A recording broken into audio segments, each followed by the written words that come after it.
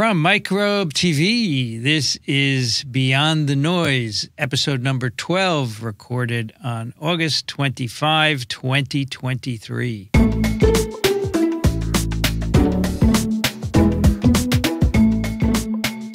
I'm Vincent Racaniello, and joining me is your host, Dr. Paul Offit. Hi, Vincent.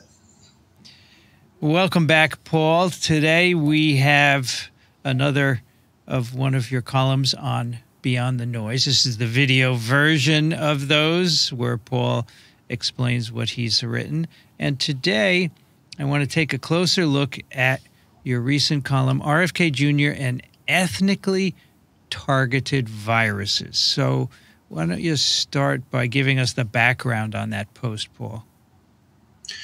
Right, so it started where RFK Jr. was speaking at a fundraising event in New York City at an Italian restaurant where he, in a sort of off-the-cuff manner, talked about a paper that had basically shown that this virus, whether it was deliberately targeted that way or not, was made to affect certain groups but not others. So, for example, that it was targeted to Caucasians, to blacks, but relatively was sparing of Chinese and Ashkenazi Jews. And then later he amplified that by appearing in front of Jim Jordan's committee that looked into sort of the weaponization of information and said the same thing. So much so that paper was basically read into the congressional record at the insistence of one of the Republican congressmen. The paper says no such thing. I mean, if you look at that paper, it looks at sort of genetic polymorphisms with about 80,000 or so human genomes, trying to predict based on differences in these two surface proteins on cells that are associated with virus attachment or entry. And you could make a case whether those were the right proteins to look at, but that based on those differences among populations that you might see differences in terms of susceptibility to COVID-19. The population frequency, however, was so rare that it would have never defined what would happen in the general population, but could possibly have defined things at an individual level.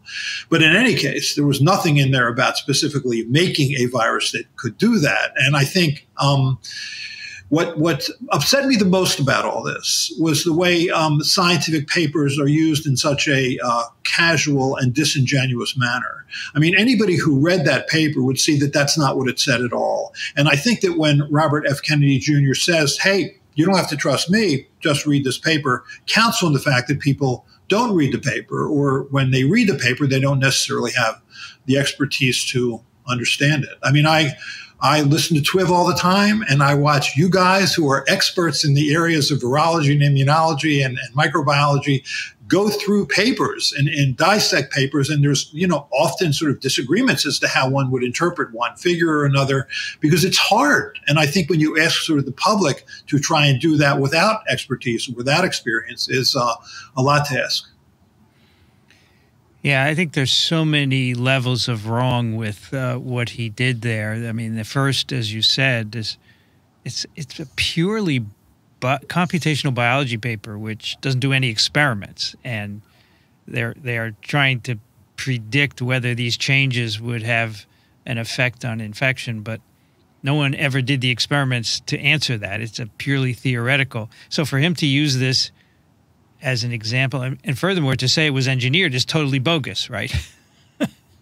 Of course. And the paper, as you know, was submitted in April of 2020. So let's assume it was written well before that. I mean, the first deaths in the United States were until sort of end of February, beginning of March of 2020. So they were just predicting what would happen. And those predictions ended up being incorrect. I mean, we know that the most likely reason for being hospitalized or killed by this virus had everything to do with age, with health status, with vaccination status, and really little to do with whether or not you were Chinese or an Ashkenazi Jew. And it's just, the whole thing was offensive and I think did a lot of harm. Yeah, combining a paper with saying the virus was engineered to do this is a little, it's tricky, right? Because he slips it in and under the guise of a scientific paper. So people don't even notice that. They just assume he's correct, but then there's this paper which is saying something in addition. So there are two levels of wrong there, as far as I can tell. Right. And always gives himself an out. I mean, he says, well, I don't know if it was deliberate or not. So what is he saying by that? Is he saying it could be deliberate? So that's painful. Yes. As you point out, and this is important to emphasize, no study looking for genetic correlates of getting severe COVID has ever pointed out that ACE2 is involved. It's always age, as you said, or comorbidities or interferon deficiencies and so forth. It's not binding to the receptor. And so the paper is essentially not telling us anything to begin with. Right. The susceptibilities are probably better scoped out by looking at immunological proteins rather than at these binding receptors. Now, in your blog post, you point out, so you basically say this idea of saying, go read the paper is flawed. And there have been other examples of that, right? Right. I think the most egregious by RFK Jr. is his continual putting forward the notion that ethyl mercury or thimerosal, which was a preservative that was contained in a number of vaccines up until sort of 2000, so more than 20 years ago, that did harm, that caused autism and hyperactivity disorders or attention deficit disorders or a variety of neurological problems.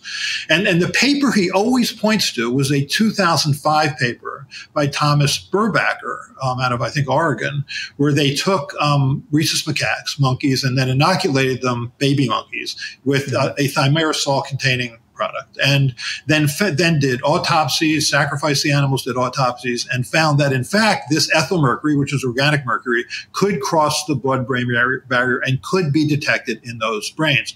Not surprising. I mean, organic mercury, like ethyl mercury or methyl mercury, can cross cell membranes, so not terribly surprising. What he then said was that it induced this massive inflammatory response.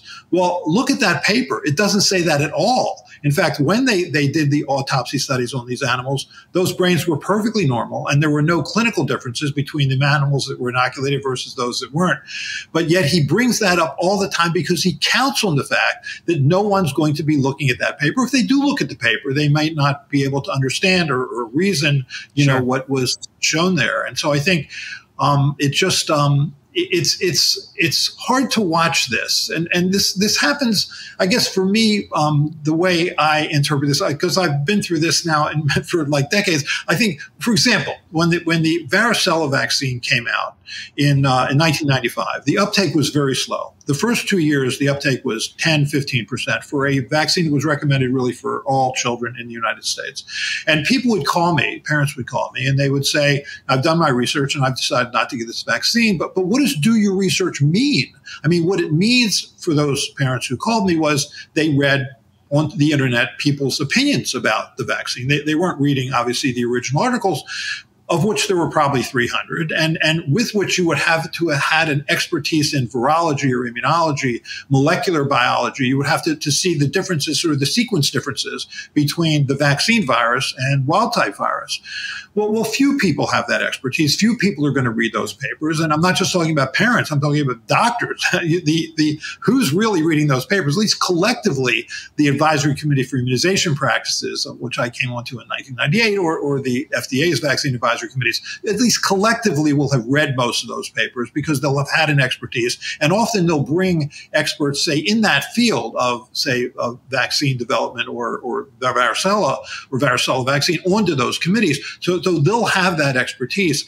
But it's hard because we want people to be part of the process. We talk endlessly in clinical medicine about having people involved in the decision-making process. But when you do that, you're at some level ceding your expertise to someone who doesn't have it. And I think that's just never a message that sells in the 21st century, right? Trust us, we're experts. You want people to be involved, but can they really be involved in trying to understand subtle differences in one paper versus another?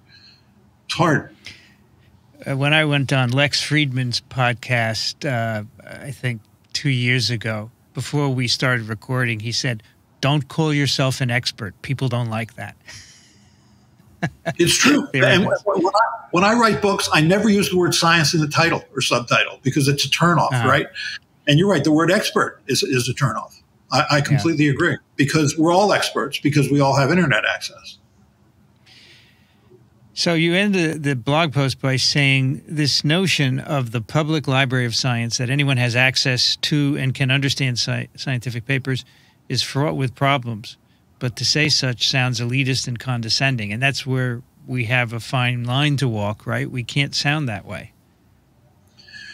Right. Just as Lex Fridman said, you don't call yourself an expert because that's what it sounds like. It sounds like you're saying you're smarter than somebody else, whereas in fact, it's just your field. It's what you know best. It's in theory why people come to you for information, but you can't ever say that. I mean, I would never say that to a parent. You know that you know you've come to me and you know, so presumably you want to avail yourself of my expertise. You can never say something like that. You want them to be part of the process. So you try and explain it as simply as you can and as clearly as you can was probably the better way of saying it. So realizing that they don't necessarily have a background in the science. So how do you convince people then about the importance of scientific studies? Also, it's not hard to find a scientific study that supports any point of view.